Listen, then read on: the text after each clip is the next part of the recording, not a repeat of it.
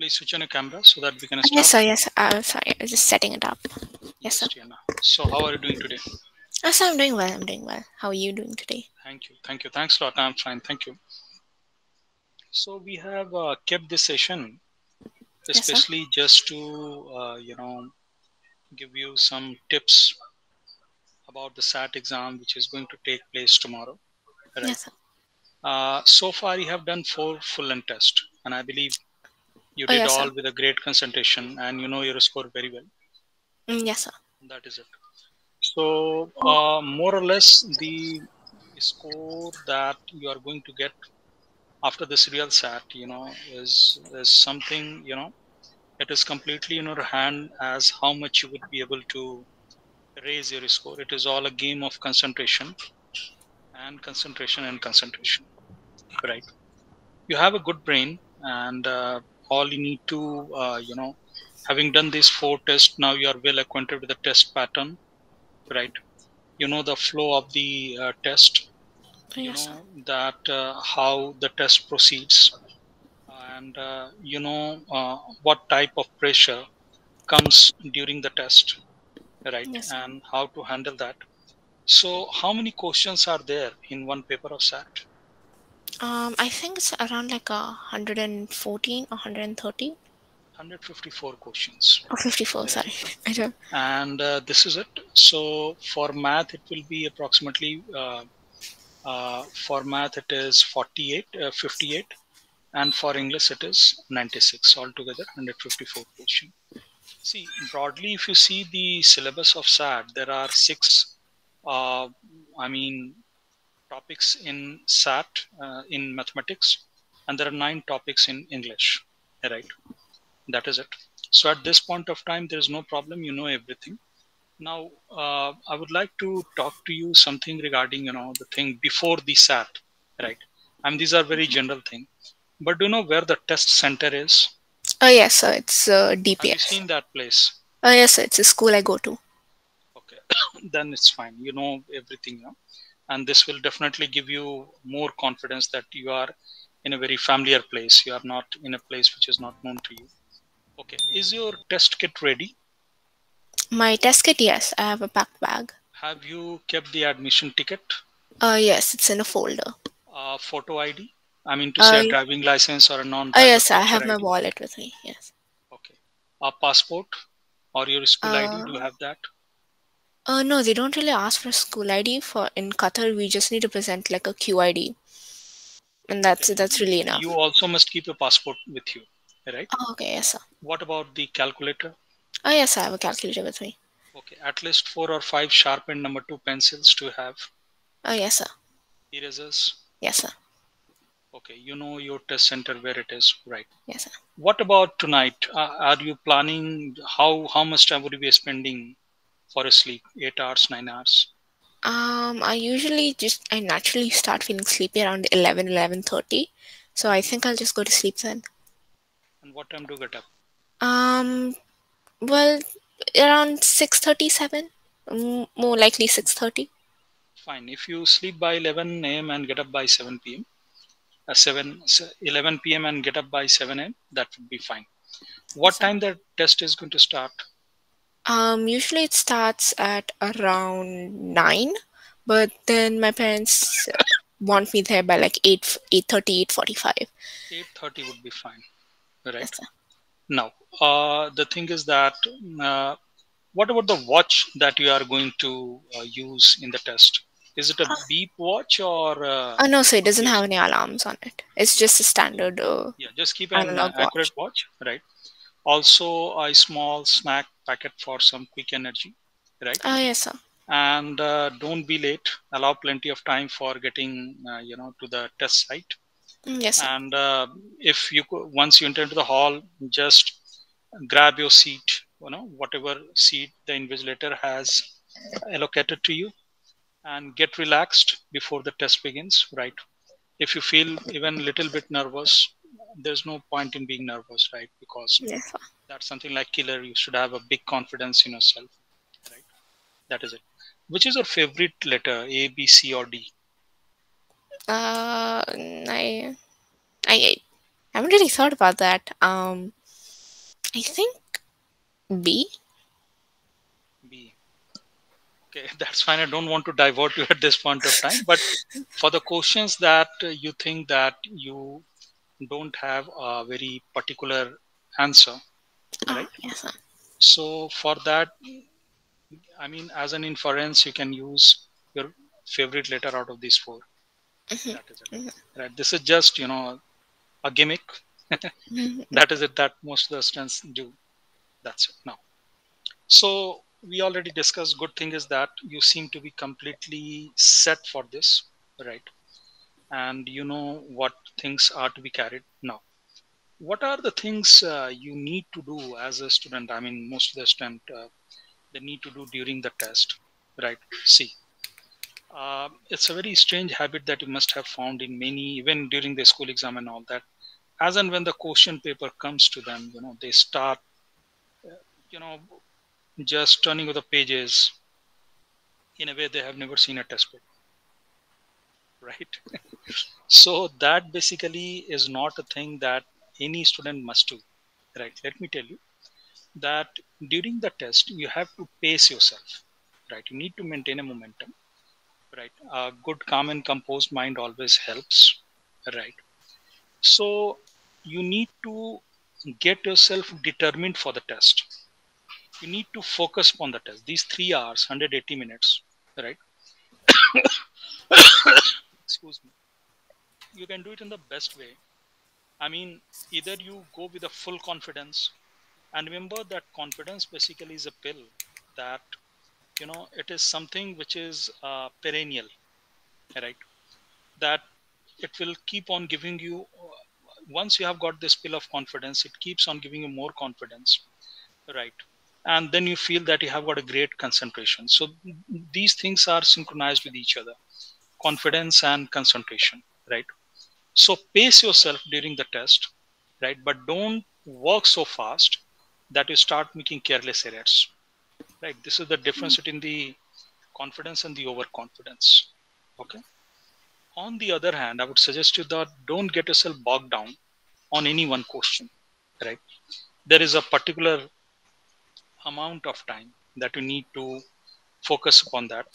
I can guarantee that whatever test you have done here with the test prep card, right, full and test, okay, these must have given you a great experience of the heat and dust that you feel during the test time, mhm, right? yes, sir. So whenever this heat or dust, whatever it comes to you, you can just shrug it off, right?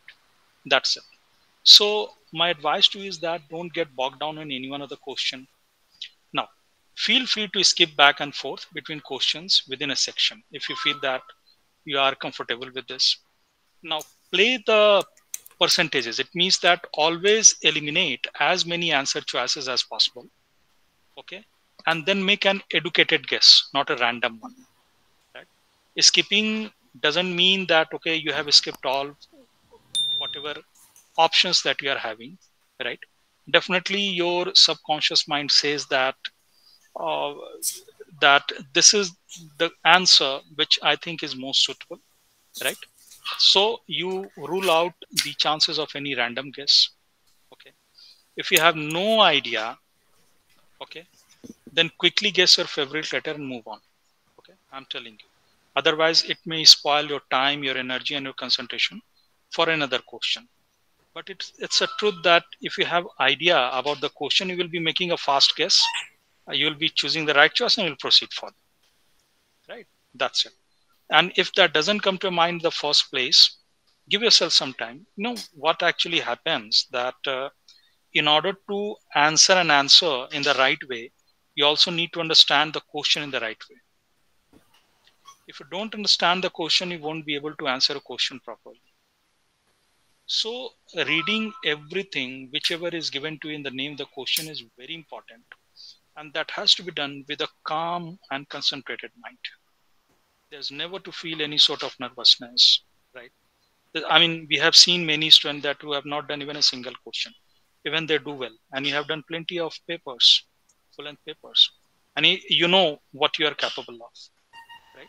So whenever you feel nervous or something, uh, anything which is troubling you during the time of the test, just think about your strength. That I have done this. I've got a very good backup. I know each and everything. I know the way. When I asked you, you said that, okay, you know the test center, right? It means you need not ask anyone. So once the test center is known to you and the test paper is known to you, this is a win-win situation. Am I right? Yes, sir. Now, so the thing is that if you are running out of the time in a particular section, there would be 4 sections. For math, calculator, non-calculator. For English, it would be reading as well as language and writing.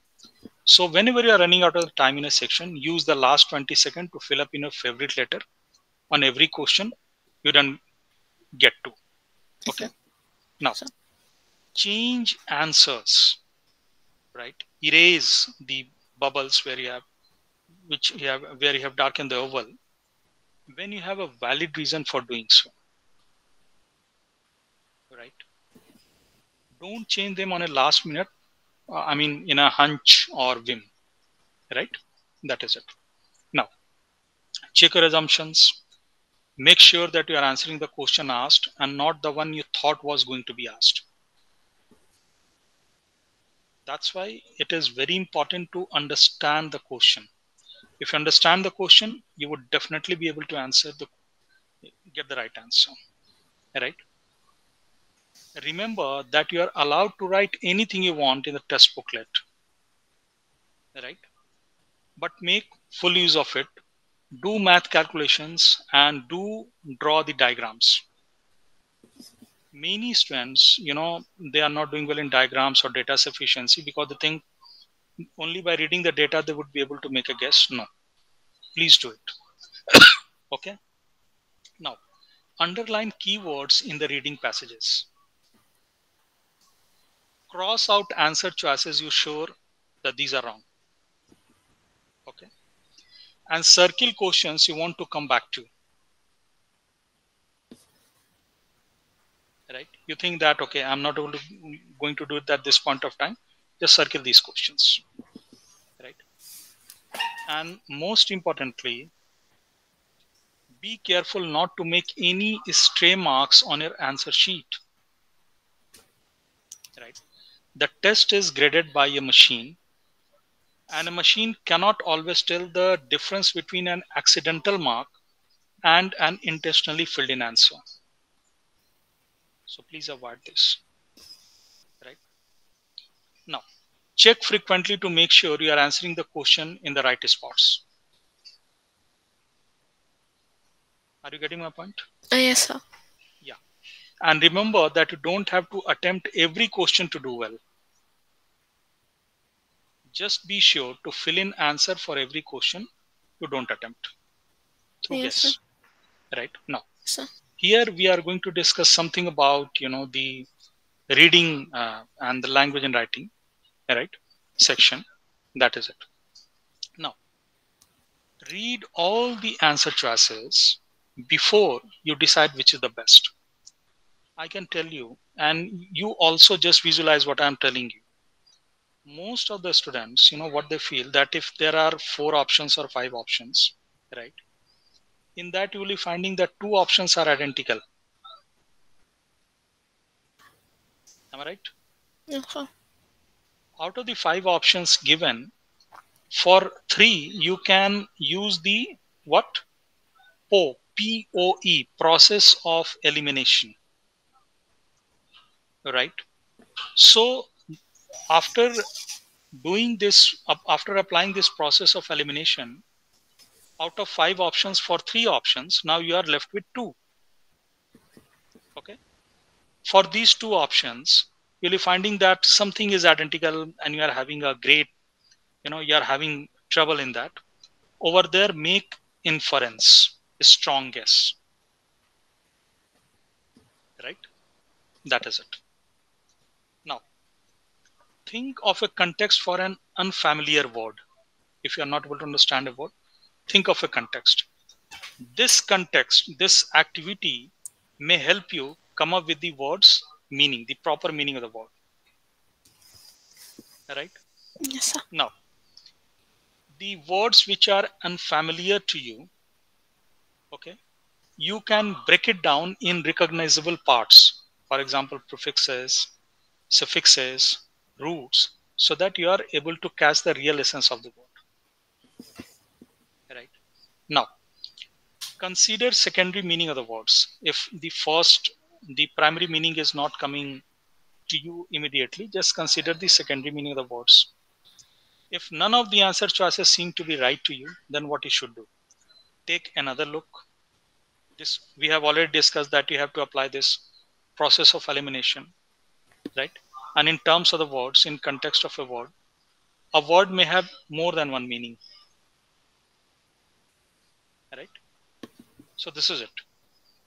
When you have a choice, tackle reading passages with familiar subject before passages with unfamiliar ones. Now, make use of the introductory part of the passage just to get the crux of the passage, or just to know in which direction it would be leading to, okay, or just to get yourself very well acquainted with the text, right? Read as rapidly as you can with understanding, but do not force yourself. Do not rush, right? That is it. Now, as you read the opening sentences, try to predict parallelly what is the passage about, right? Now, when you tackle the questions, use any line references given to you to help in the passages. Are you getting my point? Yes, sir. Now, base your answer only on what is written in the passage, not on what you know from other books or courses. That's why it is called what? Evidence-based passages. Okay. Now, one thing I can tell you that in graph analysis question, take time to evaluate the graph levels and axis. Okay. It's very important. Be mindful that you will often need to integrate information from the reading passage with what is presented in the graph, right? Now, about the vocabulary. The vocabulary in context question typically involve unusual meaning of word you know, right? In that case, be sure you read enough of the text in which the word appears so that you will be able to figure exactly how the word is being used in the passage.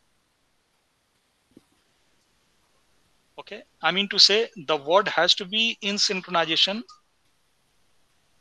or in context, right? That is it. Now, here, uh, do not, I would advise you, do not hesitate to come back to the question if you are unsure, a question that initially seems confusing, right? It will be far easier if you are giving it a second attempt or if you are reading that question for the second time. Why? Because the pressure it has created on your mind, you have left that question, you have gone to another questions, other questions, and now you have solved it, right? So your pressure is eased out. And when you look into the question for the second time, you find that okay, it's very easy, right? Because by that time you have gained the momentum and everything, right? In the same way, in mathematics and all, mathematics basically, if you remember the formula and all, right, then there will be no question and no problem. Okay. In mathematics, I mean, there are two sections, where to use calculator and where not to use calculator. So you should be knowing that how to use calculator. That's very important. We have your teachers here at test prep card. They must have given you all tips and tricks as how to use calculator, right? So that is it. And it would also be very much possible that the non-calculator section you would be able to do before the stipulated time period. right? So remember, it's a SAT test, right? You are able, you have already done plenty of questions, a big repository of question. If in that anything is wrong, you know where you were wrong, which is the best way, right? That's why I must have seen that your score one after another test is raised. Okay, in first test you are on something, in second test you are on this score, in third you are on this score, right? So just take this test as your mock test session, right? Where without any fear and nervousness and without any pressure you were doing that. The real SAT would not be so different to that. It would be more or less a replica of whatever you have already practiced. You are getting my point? Yes, sir. So do very well. Now you need not do any test, right? Just relax, be calm and composed, which you are already here, right? And after the test, just send, let us know how you have done. That is it. So Yes, this sir. was all we just want to tell you. These are very general things, but very, very important. This is all for your conditioning. That's it. Okay. Yes, sir. Anything else you like to ask? No, sir, not really. Fine. So all the very best, right? Okay. Thank you, sir. And after the test, we would definitely like you to share your experience with Yes, sir. us, right? Yes, sir. That is it. Okay. Thank you, Thank you, Tiana. sir. All the Thank best. you, sir. Thank you. Thank Thank you. you. Bye. Bye.